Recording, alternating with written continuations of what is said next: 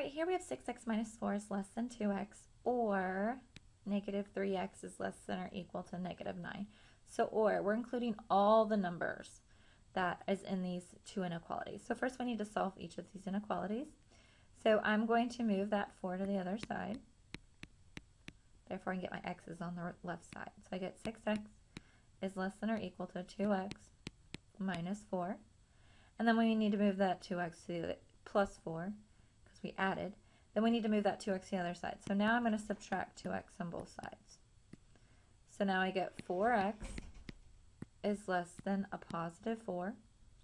And lastly, I'm going to divide by 4. So I get x is less than 1. There's one of my inequality answers. This next one I need to solve also. So I'm going to divide both sides by negative 3. Remembering that I'm dividing by a negative, so I'm going to flip that sign. Negative over negative is a positive. 9 divided by 3 is 3. So now we're going to graph this on the same number line.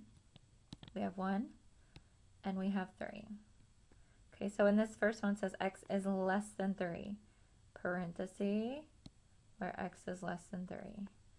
The next one says where x is greater than or equal to 3.